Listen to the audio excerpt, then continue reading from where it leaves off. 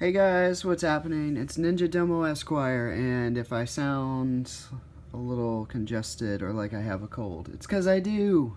So that sucks. But I found this gem yesterday, the Kong Skull Island 18-inch posable Kong mega figure. That's kind of redundant. But anyway, only at Walmart. I found it yesterday and I was pretty stoked. This is kind of like the crown jewel, especially since I missed out on Kong toys from the Peter Jackson film, which I really liked. I don't know if I'm the minority there. I mean, critics liked it, but I don't know if people liked it.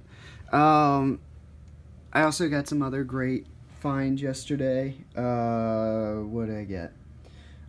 Best Buy has some great deals on Blu-rays right now. So like I got Ghost in the Shell for $8. The original 25th anniversary, I think it's the 25th anniversary of Triple X is out. So you can go get that. I got the Kong, I'm gonna bring it over here. This is from Barnes & Noble. Kong of Skull Island. I read some of the comics, I just couldn't keep up with them.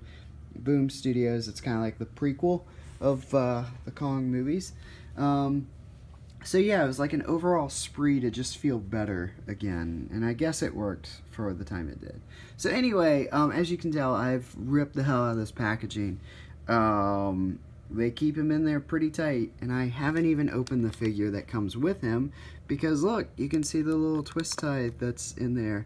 I don't know what is going on with these sort of retro stylings. This figure appears to be pretty basic. It doesn't look like he can bend his elbows. It doesn't look like his legs bend. I mean, I could be 100% wrong on this. I do like how they have feet pegs, so you could always stand him up in a certain way. I like how he comes with a bazooka, sort of. Yeah. I don't know. I don't get it. I'm not sure. The whole thing reeks of just being cheap, to be quite honest. So yeah, I mean, like I said, I tore the hell out of the packaging. This is what you need to do if you want to get to your Kong figure. So that's really cool. I'm curious if that will be a scene in the movie where, like, you've got the snake thing and also the pterodactyl thing coming at him. Mega figure. I love how they just keep referring to it, because there are no other small Kong figures. Like, this is it. Which I kind of like the idea of, and at the same time, it's like, nah, I kind of like a smaller version too. But anyway, with this epic mega figure, you, all caps, get to decide how Kong became king. I mean, I don't know. Is that really... So I guess you just get to, revisionist history. Fake fantasy. Fake news. Take control of the mighty monster as he protects our world from the most powerful creatures on Skull Island. A 100-foot mountain of muscle. So you get the actual specs on how tall he is. That's cool. Kong stands tall in the face of danger. Get ready for battle with the new king of action.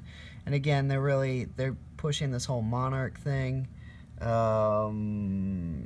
What does that even say? Monsterverse. Okay, right. This is pretty cool. They actually make the figures look better than they are. But it shows all the monsters right there. It shows kind of like the, the vehicles and stuff. The vehicle things don't really impress me. I guess if you want to set up a scene, with all the monsters, you can. But again, I mean, this line is just... It's a little cheap. I mean, who makes it? I'm trying to... I don't know. I'm trying to find who actually makes this damn thing. It is... Lannard. Lannard Toys Limited. From Hong Kong. Made in China. I mean, look, that's not really the problem. I mean, all toys are made in, everything's made overseas. But anyway, this looks like something I'd find at a dollar store. I will say they keep the price points pretty reasonable. So all other Kong sets, if you want like a standard Kong set, it's $10, and you get a lot for it. Like, you'll get the vehicle and the monster. and the character and stuff. So that's kind of neat. And then I guess they also keep it at this like pretty good, you know, like kids can play with it if they really want. Even though my understanding is the movie's supposed to be, you know, kind of, I don't know if it's like family friendly per se, or maybe like older kids. I don't know. Whatever. So anyway, here we go. Bam! Look at him. I do like the overall design. He stands 18 inches tall. Articulation is pretty lame. I mean, his head moves. His head moves from side to side. It's kind of hard to do with one single hand, but and then they were pretty specific on the fact that his arms move, so you can do chest pumping action or thumping. I should really do, I need to get like a mount or something. So anyway, there you go. I mean, you can see you've got an elbow joint here. You've got a joint at, well, shoulder, elbow, and hand, which, I don't know, it doesn't, I mean, it's not like, I don't think the hand spins all the way around. Other than that, I mean, it's a pretty, you know, I mean, he has heft, he's heavy, but the legs don't move. The feet do swivel, they move a little bit. Let's see if he stands on his own. Yeah, he does, so that's kind of cool. But, I mean, you know, there's some simple things that could have been done here, like the jaw could have open and closed. Yeah, I don't know. I just, you know, it's kind of whatever. I mean, really, the coolest thing about this is you've got a giant Kong toy. That is at a reasonable price point. It was like $24 at Walmart. And I'm probably going to sell this bad boy because I like the idea of something that stands in comparison. You know, like, oh, the soldiers, and he's gonna, you know. But, like, even then, like, is that really to scale? Wouldn't he be an incredibly small? Yeah, it's not even close.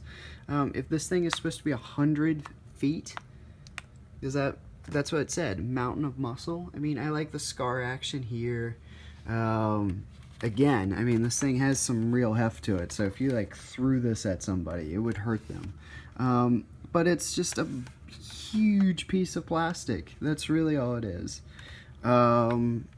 So what you're getting is the novelty. It's the only game in town. I don't know of any other Kong toys that are going to be coming out. The packaging is whatever. I mean, you know, he's safely secure in there. I mean, I do like this.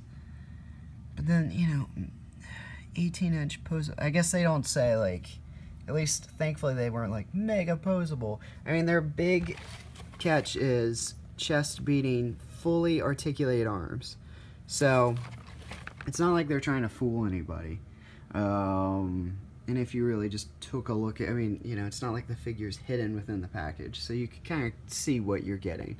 I don't know. So, yeah, I guess I recommend this to anyone who wants a giant 18-inch Kong figure of any sort. That's cool. Other than that, perhaps this is cool for kids. I'm not really sure, to be honest. I wish this was given out to, like, a better toy line, like NECA, to be quite honest, or I don't know, just anyone else. I just wish they had better toys, because these all feel kind of dollar store-esque. But yeah, so that's my recommendation. I don't know, was that a review? I think it was. I feel like you can get hints of disappointment. You can see that, really, if you're going to, you know, play with this thing, he's only, you know, there are limited things you can possibly do. You know, another thing that kind of bugs me, now that I'm thinking about it, so a figure could, in theory, fit in this hand, but it can't really fit here, and I guess they were just really hell-bent on that whole chest pumping, you know, thumping action. I don't know. So anyway, bare minimum, I think, done with this figure. The details are whatever. I mean, he's more or less kind of the same all over. But he does kind of look like the movie Gorilla, so that's kind of neat. Or the movie Kong, or whatever. Yeah. So, this was NinjaDomoEsq for St. Jane Media. Sorry, guys, I have a cold.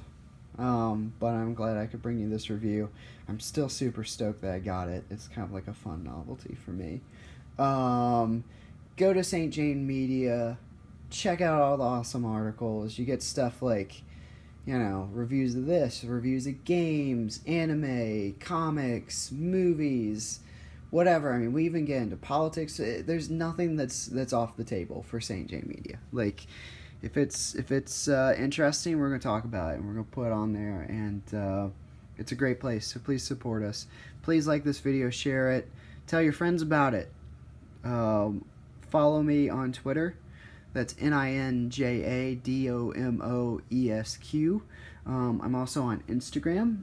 Follow Phil the Pill, PHITHEPILL, the founder of St. Jane Media. And, you know, he writes some good stuff, and we've got new people coming in all the time. I hope you guys like this video. Thanks so much for tuning in, and I'll catch you down the road. Bye.